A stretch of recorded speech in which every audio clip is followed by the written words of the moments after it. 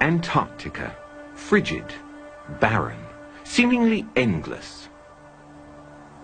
On December the 3rd, 1961, a 63-year-old woman by the name of Andrea Barnes set off single-handedly across this barrier of ice.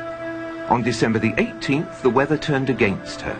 A week later, on Christmas Day, radio contact was lost. Miss Barnes was never seen again. This was to be the final leg in a journey that had started for her nearly half a century before. A journey ending in apparent failure. She had not succeeded in proving to the world that the Earth is flat.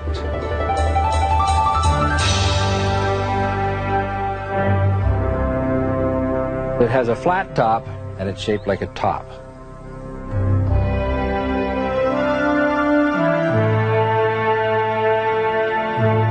There's a certain amount of depth here because there must be a vertical axis on which it rotates, and the stability of the mass would indicate that there must be some depth, or wobble could very easily occur, and we know that there is none. It's a commonly held misconception that the Earth is a spherical object that revolves around the Sun. But the fact is, of course, that the Earth is a circular dish surrounded by a barrier of ice that explorers like Andrea Barnes have been attempting to penetrate for centuries. In 1585, amid a storm of controversy and under cover of darkness, an adventurer by the name of Afton Marcella stole out of London in hopes of being the first to reach the edge of the Earth. But he was unprepared for the extreme conditions. His crew was plagued by scurvy and frostbite. Food supplies ran low. Marcella was forced to turn back before setting foot on Antarctica. So ended the first recorded expedition. But the controversy goes back much further than that. Since long before the dawn of recorded history, we've been trying to understand the world around us. And we've constantly turned to the sky for answers. By unlocking the keys to the stars, the sun, and the moon, it was reasoned, we would learn more about the Earth. So we've remained ever vigilant, turning both our persistence and our technology to the task at hand. But the conclusions have not always been particularly well thought out. 2,000 years ago, an Egyptian scholar by the name of Eratosthenes performed an experiment that he claimed proved the Earth to be a sphere. However, there are serious doubts about the accuracy of his data and his scientific procedures. Dr. Leo Ferrari explains. Oh, the Eratosthenes experiment is an experiment supposedly conducted in the 1st century, whereby this ingenious person was supposed to have proved, I say that in quotes, that the Earth was a sphere of some 4,000 miles radius. Eratosthenes one day noticed that the sun was directly overhead in Syene, whereas he noticed that on the same day, at the same time, the sun made an angle of 7.2 degrees to the vertical at Alexandria, which was some 530 miles away. How did Eratosthenes in the 1st century know what the sun was doing on the same day in two places which are 530 miles apart? One can take all those same data, knowing that the Earth is flat. In one place you have the sun directly overhead, and at another place, at the same time, at 530 miles away, let us suppose that it does make an angle of 7.2 degrees to the vertical. Then we have a right-angled triangle, which it can be easily shown that the sun is some 4,000 miles up in the sky. These superficial, even, considerations show that it's impossible. The whole thing, it's a story, a fairy story made up and mindlessly repeated in textbooks. Fortunately, not all scientific arguments are based on such questionable research. The Greek astronomer Ptolemy determined to everyone's satisfaction that the Earth is flat, circular, and the central body in the universe. His theory went unchallenged for 1,200 years. Not surprising, really. One need only look around. However, the notion that it was some other shape gained some acceptance during the Renaissance. These were impoverished times. Most writers, artists and scientists could not support themselves through their work. They depended on the patronage of the upper class. Consequently, creative and original thinking men let their imaginations run rampant in order to attract support. The fact that Leonardo da Vinci designed a flying machine late in the 15th century confirms that the sky was the limit to which scientists would go to impress potential backers. And an examination of the shape of the Earth was a popular theme. In 1543, the Polish astronomer Copernicus suggested the bizarre notion that the Earth is a round ball that circles the Sun. But his book emphasized it was only a hypothesis. He further avoided controversy by withholding the book for 13 years, and then by dying on the day it was published. Edmund Halley, the highly esteemed British astronomer, best known for the comet named after him, proposed that the Earth is made up of several concentric spheres, each supporting life, placed inside one another in the manner of a Chinese box puzzle. Marshall B. Gardner, however, insisted that the Earth is completely hollow except for a small sun that lights the interior.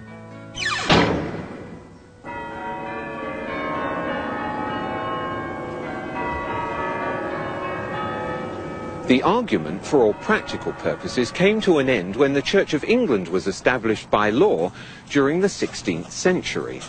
They rejected many laws of the ancient Catholic Church, and to appear forward-thinking, they embraced many radical scientific notions prevalent at the time, including Copernicus' round Earth theory.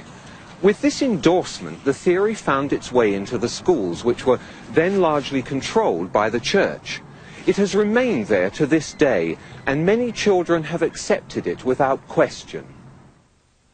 Andrea Barnes was not one of those children.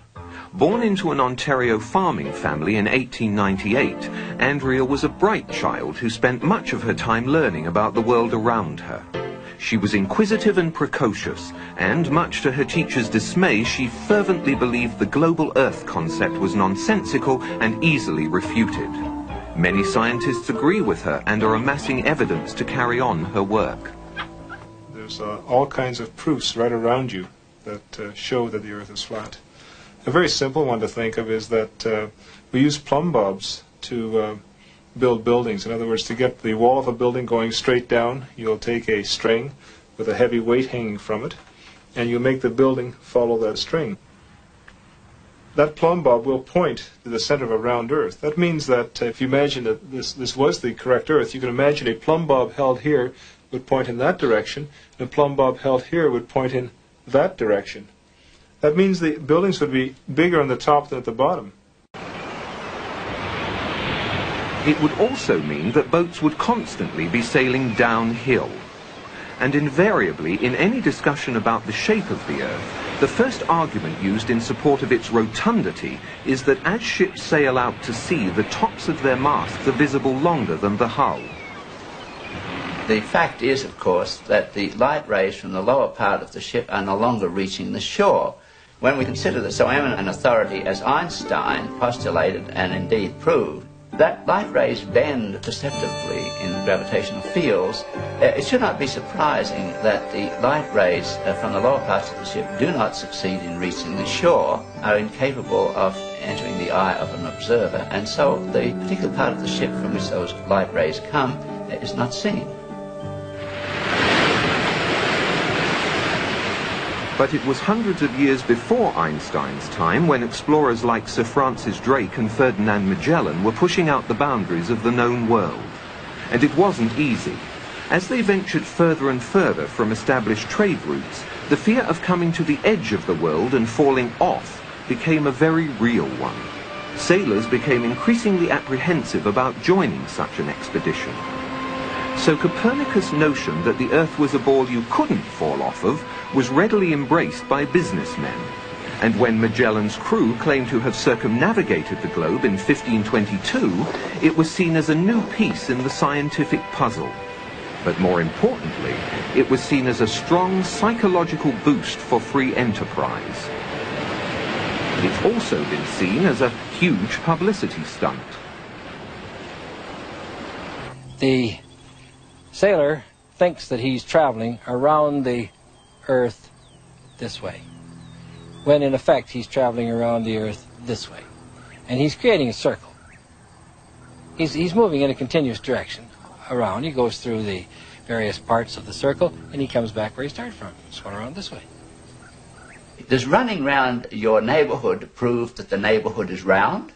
By the time Andrea was in her teens, her brother Andy had already decided to go into the transportation business, and many of her friends had turned to nursing as a vocation.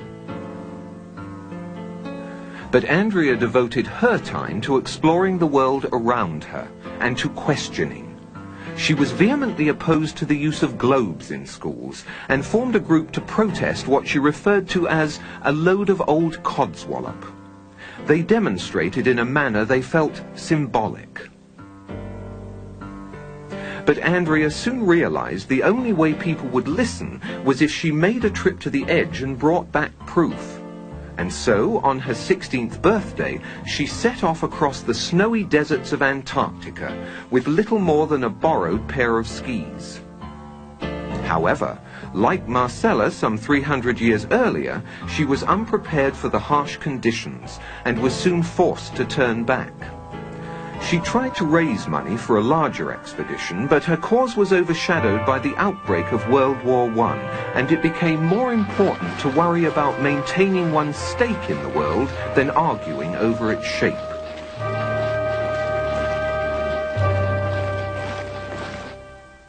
Although they never met, Andrea's mentor was this man, Samuel Burley Rowbottom, better known throughout the scientific community as Parallax.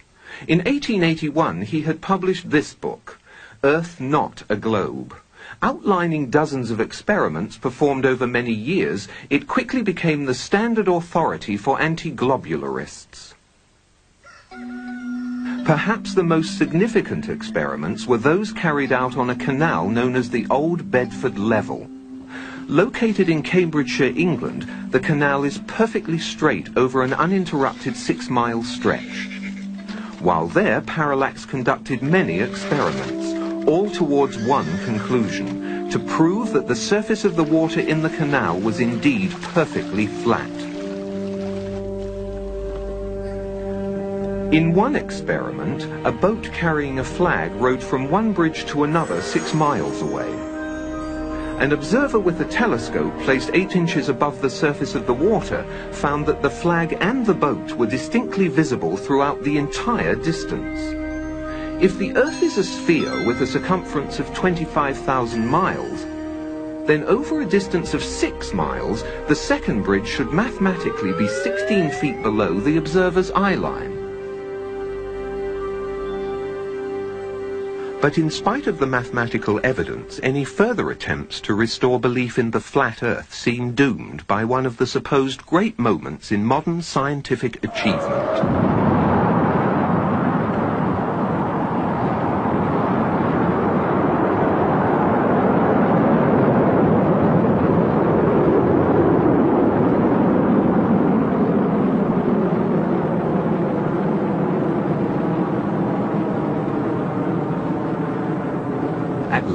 After thousands of years of uncertainty, man was able to get far enough away from the Earth to have a good look at it in all its resplendent beauty.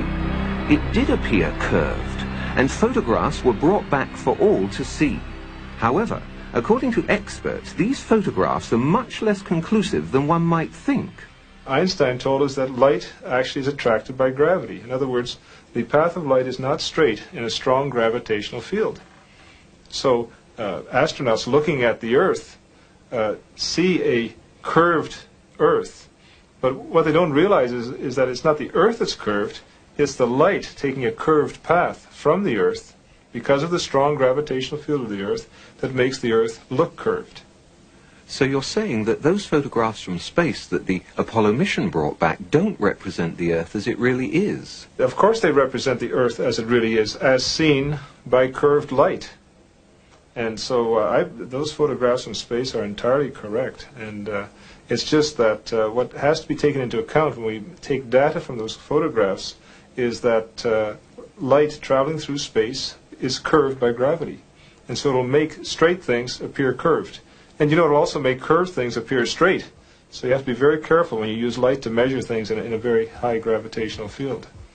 They're going up, and the astronaut thinks he's leveling off this way, going around, when in effect he's leveling off this way, and he goes around in a circle, this, like so.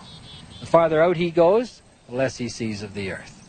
He makes a bigger circle, he can make as big a circle as he likes, and which is in effect exactly the same as if he was going around the world this way, and going out farther, he makes a larger orbit.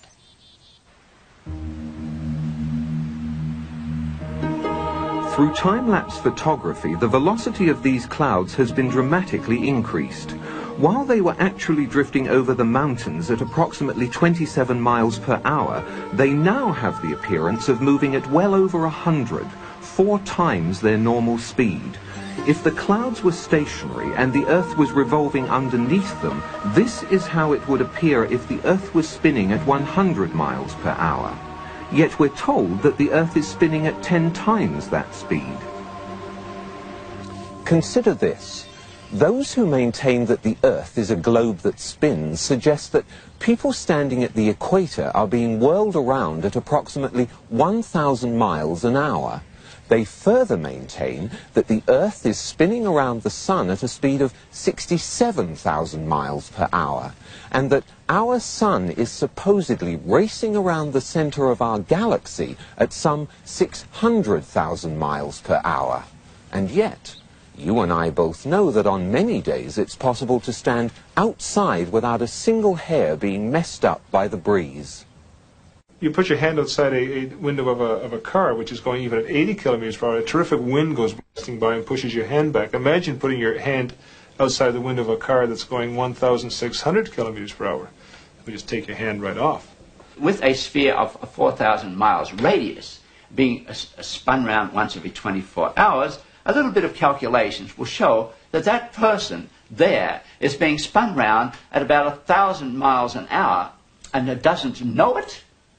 I mean, this is obvious nonsense. You go on a merry-go-round and it goes, I doubt, more than 10 miles an hour, and you get off all dizzy. You mean to tell me that people can be spun round at approximately 1,000 miles an hour and not know it? Why, if this is so, this whole room that we're in is supposedly being spun round at something of approximately that order of speed, and we don't know it? There's all kinds of evidence for the phenomenon of what's called continental drift. This means that the continents are able to move as if they're floating on a fluid. Now, if the Earth is spherical, and if it's spinning, anybody knows that if this is spinning very, very, very fast like that, that the continents should all be located at the equator, because centrifugal force would move the continents from the poles to the middle. One of the real big problems that maybe is a little bit easier to understand, sound doesn't travel nearly that fast. So, for example, if you're at the equator and you wanted to shout to warn somebody, it's quite possible they could never hear you, because if you're shouting, say the Earth was spinning in this direction, and you're shouting in that direction, the sound could never catch up to the person who's, of course, being carried away by the Earth. In October of 1929, Andrea again tried to focus the world's attention on the controversy by proving the notion the Earth spins to be absolute nonsense. It was reasoned that if a dirigible was to go aloft in England and hold itself perfectly static, then by the accepted theory the Earth should rotate underneath it and New York should come into view some 4 or 5 hours later. In fact, England was never lost from view. The dirigible eventually ran low on fuel and had to land. Andrea insisted she had made her point. But New York wasn't paying attention that day. The stock market crash monopolized the headlines then and for some time to come. Andrea had again been upstaged. Instead of going, spinning around this way and going around, it goes up and down. Now, when the Earth is up here, and this is the sun, no rays, dark. When the Earth is down here, daylight. When the Earth is here relative to the sun, and it's going up, sunset, into night. Reaches the top of its path, comes back down again, and sunrise.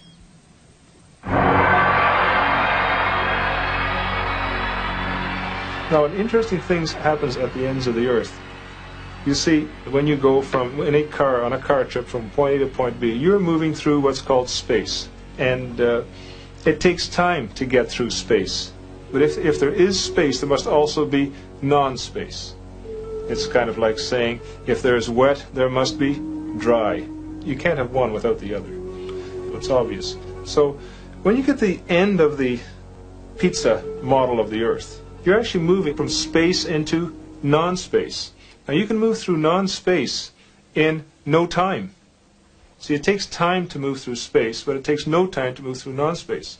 So a lot of things are affected by this. For example, satellites, as they cross the Earth, they will then go into this non-space region. They will instantly then be able to reappear back where they started by taking a non-space route. The moon does this, the sun does this, and stars even do this at a very, very slow rate, moving from space into non-space and then reappearing back where they started from. This is due to probably of reflectivity and complementarity that is a well-known phenomenon.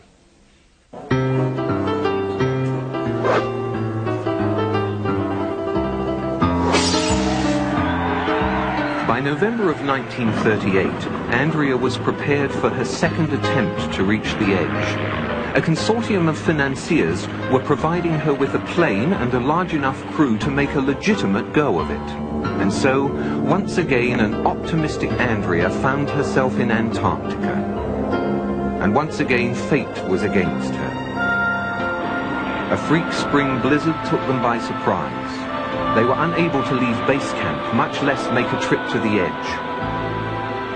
The entire expedition was very nearly wiped out.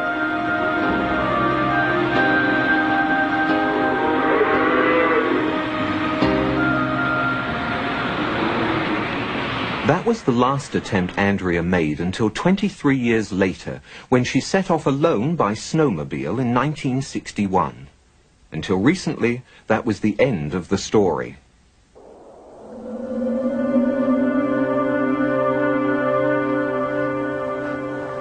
Early this year, a researcher stationed in Antarctica to study weather patterns found a snowmobile partially buried in a snowbank. It had run out of fuel and there were no signs of Andrea anywhere. But he did find these, a camera and a note. The note says only, "I have been there. The debate finally comes to an end. Signed, Andrea B." It had survived the frozen elements for nearly 30 years. Unfortunately, the researcher inadvertently opened the camera, exposing the film inside. Any pictures were lost, and Miss Barnes' trip is still very much shrouded in mystery. There was no description of what she had seen or how far away it was. But if we are to believe the note, then Andrea Barnes was very likely the first person in history to visit the edge of the Earth.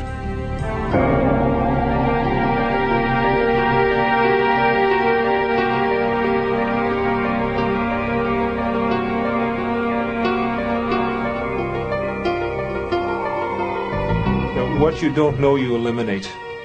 And that's in my opinion, is what the globular Earth theorists have done. They've just eliminated what they didn't know. The more honest approach is the flat Earth approach, where you say, well, we don't know what's at the ends, but the ends are there.